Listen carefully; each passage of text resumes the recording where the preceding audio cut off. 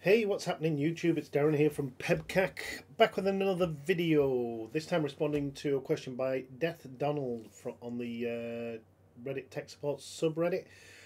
He asked earlier today saying his Ethernet doesn't have valid IP configuration. Basically, every time he switches on his computer, he has to run the network troubleshooter before he can get an actual connection to his network, to the internet. I did ask a couple of questions. I got into a bit of info, got him to post a bit of troubleshooting so I could work out what this is. So this video is to run over what those troubleshooting steps were for anyone else watching the video, but also hopefully to help Donald fix his issue. So the first steps I got Donald to do was on his PC was to basically find out what the IP address was before and after he did his troubleshooting steps in Windows. To do that, click on the Start button down at the bottom, type CMD or command prompt and press enter, and you're going to type ipconfig/all. That's right, you're going to spell it right first. ipconfig/all, AWL. This is going to spew back a whole load of information.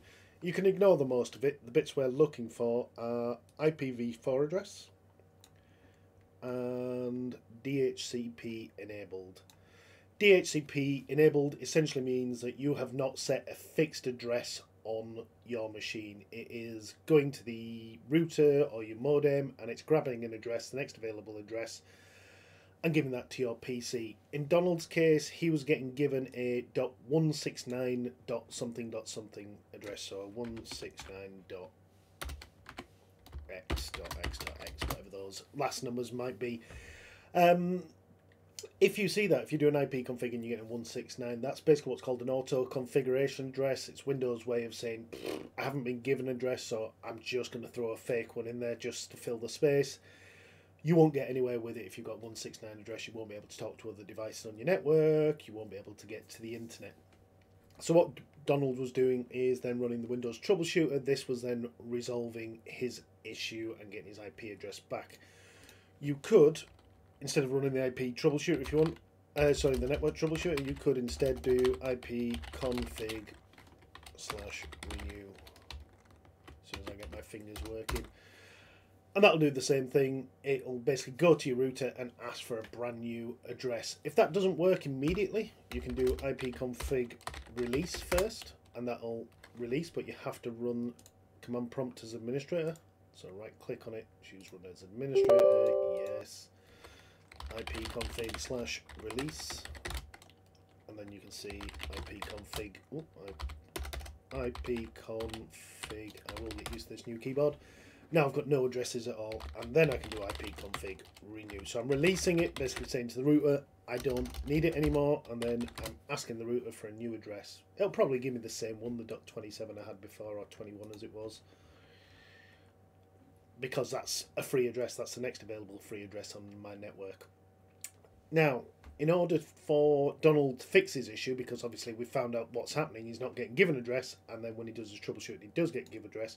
This is what I recommend you do, Donald. So, I would recommend you type NETSH or NETSH, and then INT, IP, reset, and then C:\reset.log. What this is going to do, this is going to reset your computer's IP settings entirely. So it's going to forget any misconfigurations you've got, anything you've got that you might have tinkered with, clicked on, pressed, or done accidentally or on purpose, and put it all back to default. It's what they call resetting your TCP IP stack. Once you've done that, press enter, and it'll tell you to restart the computer to complete this action. Now I'm not going to bother doing that. This is just a virtual machine. But you give it a restart, come back on, see if you get an IP address, see if you can get on the network without having to do that. Without having to do the troubleshooting, sorry. If that doesn't work, Donald, the next thing you're going to need to do is run your troubleshooting to get your IP address again. Run your IP kit config, and this time you're going to look for your default gateway, which is this address. You need to copy that or make a note of it. Go to your computer's web browser and type it in there. What this should do, and it's not the case in all events, so bear with me if it doesn't work, is take you to your router login page. and you're going to need to log in there. Now, if you don't know the password for this, it's usually on a sticker or a little card on the back of your router. It is here in the UK anyway with most internet providers.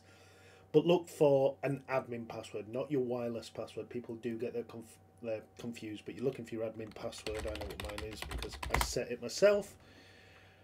You're going to log into your router, and unfortunately I can't tell you what it is on your router. Well, I can if you tell me the make and model of the router, but you're looking for something that says LAN. General setup, you're looking for something that gives you your IP ranges. The best thing I can suggest you try is, if yours allows it, change the IP range potentially, or if yours has any diagnostics, look for something like a DHCP table. See if it gives you any options for clearing out any stuck records. Give your router a restart. That might be, I know you're not having the issue on any other devices. Just be aware if you do change any of your IP settings, as in your LAN IPs, so in my instance this is going to start giving out addresses from .10 and give them all out all the way up to 210.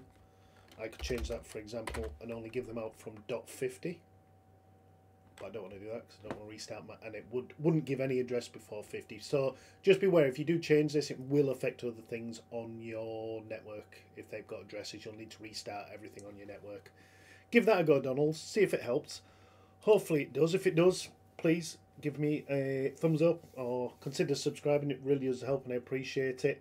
To anyone else watching this video, if you fancy the chance of having your IT issue remotely diagnosed and resolved free of charge, we're always looking out for interesting cases where I will offer a free remote support session, all recorded for your security, and then we'll turn it into a YouTube video for the channel. Thanks a lot. Consider liking and subscribing, and I'll catch you on the next video. Take care.